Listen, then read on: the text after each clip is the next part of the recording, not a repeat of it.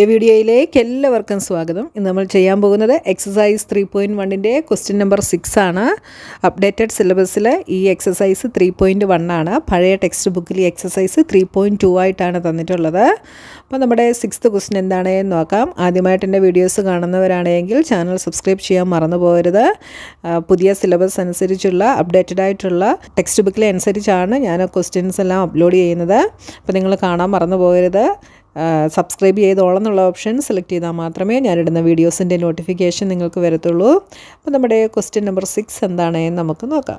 Given the linear equation 2x plus 3y minus 8 is equal to 0, write another linear equation in two variables such that the geometrical representation of the pairs so formed is intersecting lines, parallel lines, coincident lines.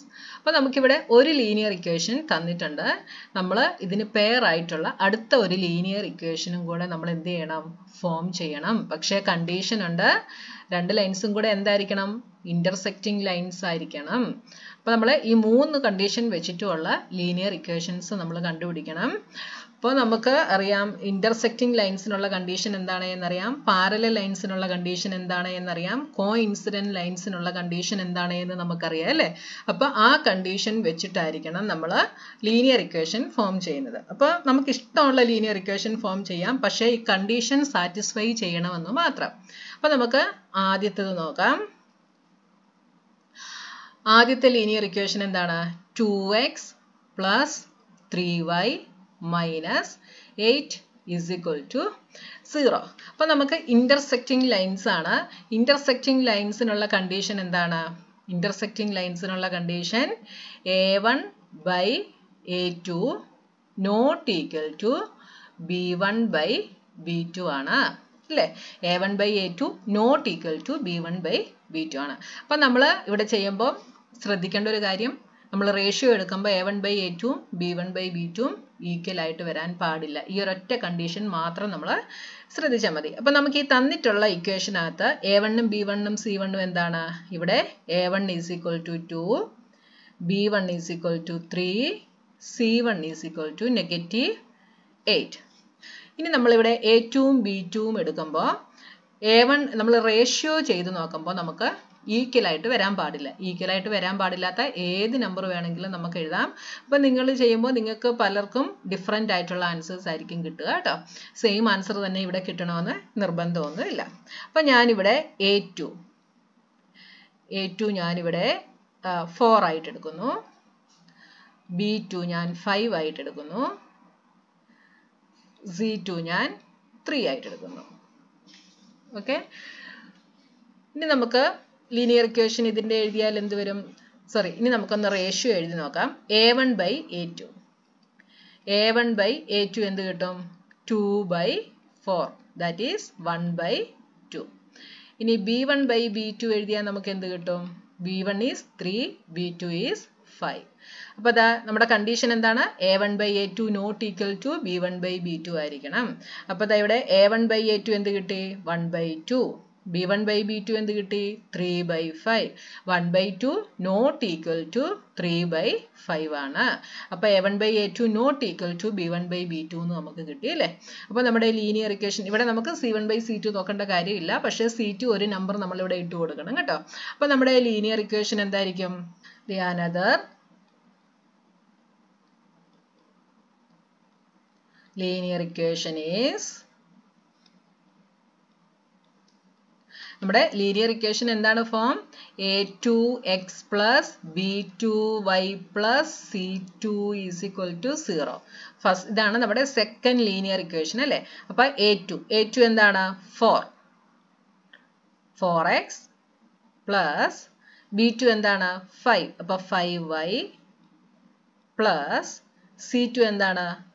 3 is equal to 0. അപ്പോൾ നമ്മുടെ അടുത്ത linear equation നമ്മൾ കണ്ടുപിടിച്ചു. അപ്പോൾ നമ്മുടെ എന്താണ് condition satisfy ആകുന്നു എന്നുള്ളത് മാത്രം നിങ്ങൾ ശ്രദ്ധിച്ചാൽ മതി. ആദ്യം നിങ്ങൾ കണ്ടീഷൻ എഴുതി വെക്കുക കേട്ടോ. കണ്ടീഷൻ എഴുതി വെച്ചിട്ട് നിങ്ങൾ a2ഉം b2ഉം c2ഉം കണ്ടുപിടിക്കുക. അപ്പോൾ നിങ്ങൾക്ക് ഈസി ആയിരിക്കും കേട്ടോ.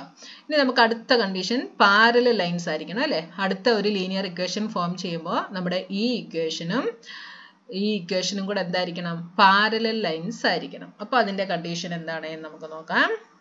പാരലൽ ലൈൻസ് ആയിരിക്കണമെങ്കിൽ നമ്മുടെ കണ്ടീഷൻ എന്തായിരിക്കണം?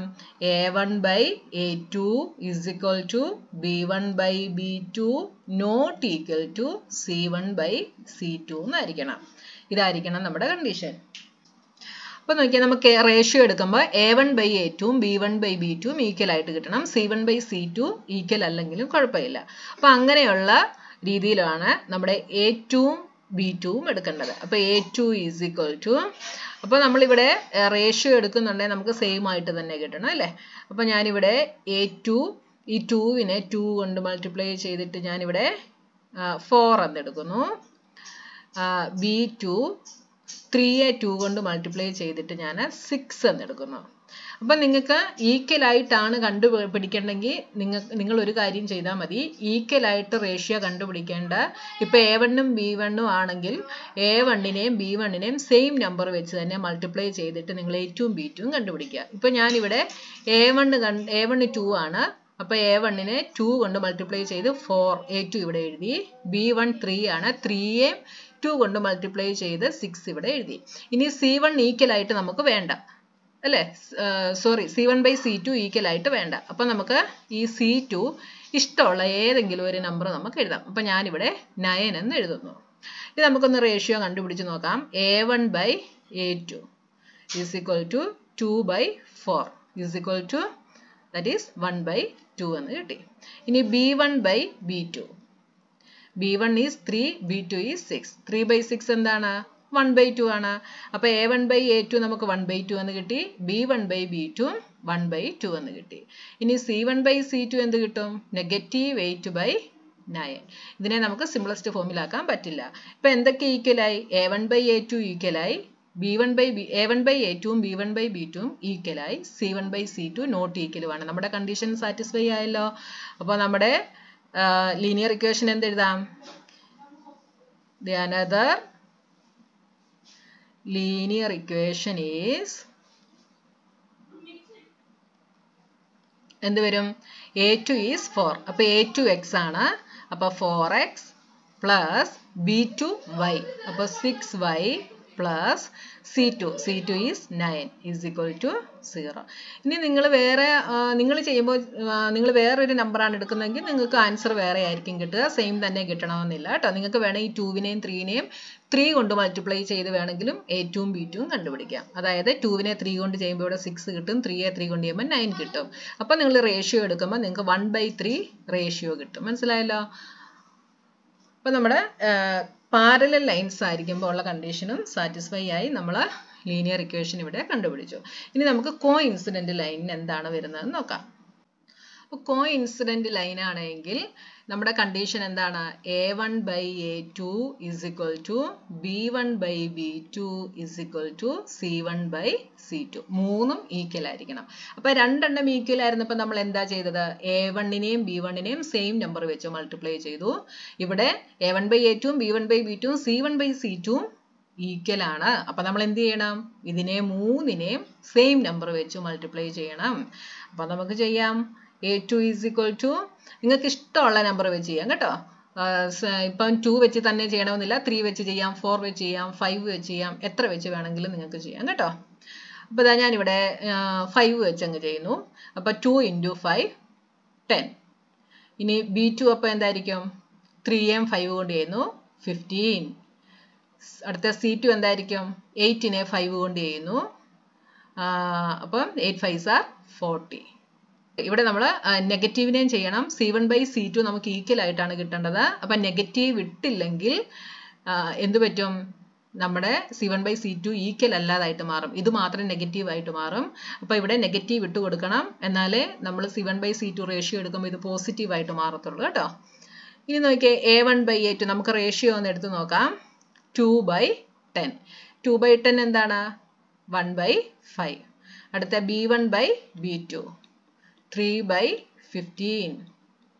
എന്ത് വരും? 3 കൊണ്ട് കട്ട് ചെയ്ത 1/15/3 is 5. അടുത്തത് c1/c2. c1 is -8, c2 is -40. എന്തായാലും 8 5s are 40 1/5 തന്നെ വന്നു. അപ്പോൾ A1/A2 1/5, B1/B2 1/5, C1/C2 1/5. നമുക്ക് മൂന്നും എന്തായിട്ട് കിട്ടി? ഈക്വൽ ആയിട്ട് കിട്ടി. A1/A2 is equal to B1/B2 is equal to C1/C2. അപ്പോൾ നമ്മുടെ another linear equation എങ്ങനെ ഫോം ചെയ്യാം? The another linear equation is എന്താണ്? A2 is 10. അപ്പോൾ 10 A2x ആണ്. 10x plus B2 is 3. Sorry, B2 is 15. അപ്പോൾ 15y plus C2 is negative 40. അപ്പോൾ അതാ ഇവിടെ നമുക്ക് പ്ലസ് വേണ്ട, നെഗറ്റീവ് 40 ആണ്. അപ്പം നെഗറ്റീവ് 40 is equal to 0. ഇതാണ് നമ്മുടെ another linear equation. Coincident lines ആവുമ്പോൾ ഉള്ള നമ്മുടെ another linear equation is 10x plus 15y minus 40 is equal to 0. ഇവിടെ നമ്മുടെ കണ്ടീഷൻ സാറ്റിസ്ഫൈ ആവുന്നുണ്ട്. മനസ്സിലായല്ലോ? അപ്പോൾ പാരലൽ ലൈൻസ് കണ്ടുപിടിക്കാൻ പറഞ്ഞു കഴിഞ്ഞാൽ A1/A2 ഉം B1/B2 ഉം ഈക്വൽ ആണ്. അപ്പോൾ നിങ്ങൾക്ക് ഇവിടെ തന്നിട്ടുള്ള A1നെയും B1നെയും സെയിം നമ്പർ വെച്ച് മൾട്ടിപ്ലൈ ചെയ്യുക, C1നെ വേറൊരു നമ്പർ വെച്ച് മൾട്ടിപ്ലൈ ചെയ്യുക. ഓക്കെ, ഇനി കോഇൻസിഡന്റ് ലൈൻ ആണെങ്കിൽ മൂന്നും ഈക്വൽ ആണ്. അപ്പോൾ എന്ത് ചെയ്യണം? A1നെയും B1നെയും C1നെയും സെയിം നമ്പർ വെച്ച് തന്നെ മൾട്ടിപ്ലൈ ചെയ്യുക. അപ്പം നെഗറ്റീവ് ഉണ്ടെങ്കിൽ ആ നെഗറ്റീവും കൂടെ ഇവിടെ എഴുതണം. ഇല്ലെങ്കിൽ നമ്മൾ ഫ്രാക്ഷൻ എടുക്കുമ്പോൾ ഒരെണ്ണം നെഗറ്റീവും ബാക്കിയെല്ലാം പോസിറ്റീവും ആയിട്ടിരിക്കും കേട്ടോ.